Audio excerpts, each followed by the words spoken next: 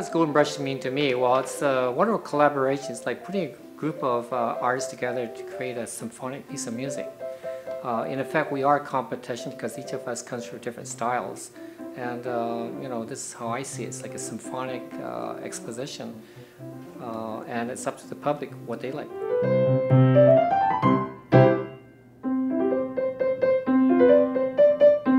It's a night of artistic exposition and expression, and the act of bringing, I guess it would be 12 different artists together to create purely autonomous pieces that would never have kind of come together in another environment, because all these artists I'd never have met before the Golden Brush competition.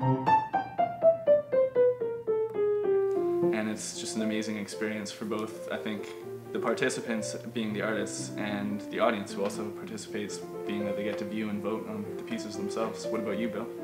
For me, as I've already said in the past, I have a very competitive nature. How do I bring a team together, compete as a team, and then beat the other teams? And I love that about it, you know, competitive art, and it takes art to a new level.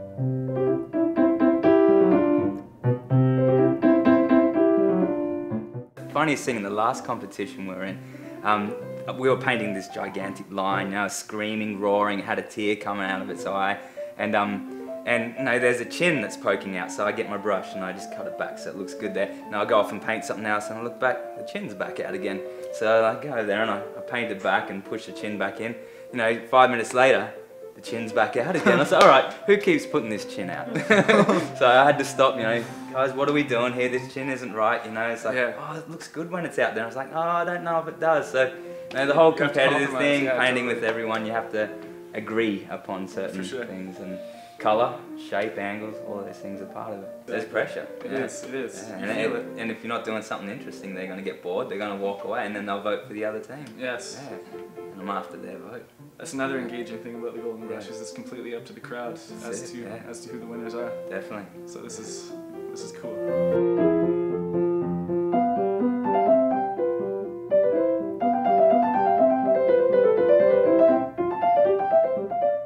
Golden Brush is a very good way so people can get an opportunity to watch artists and how it's working.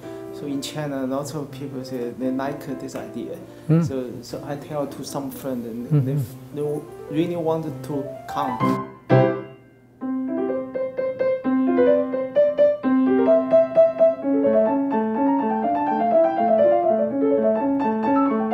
So what I find is that this Golden Brush word promotes friendship among us as artists. We're not trying to hurt each other. We create something which is, in effect, unique and beautiful, something never really been created. It's creating another individual. This is what reality television or shows should be, something that is creative and inspirational for people as opposed to something that is a waste of mental capacity.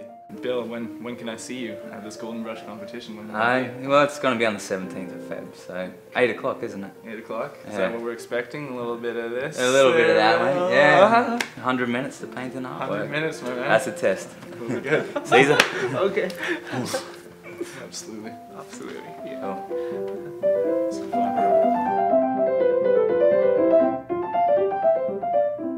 The Battle of the Brush, also known as the Golden Brush Painting Competition. It's a painting competition between artists, and we group them into teams of 3 from which they paint to a common theme. Our upcoming event on February 17th, the theme is Love-Hate, so we are bringing in 12 artists in 4 teams to paint to that theme in 100 minutes. And after that, the crowd, they decide which team they think has the best painting, and that best painting wins the Golden Brush title.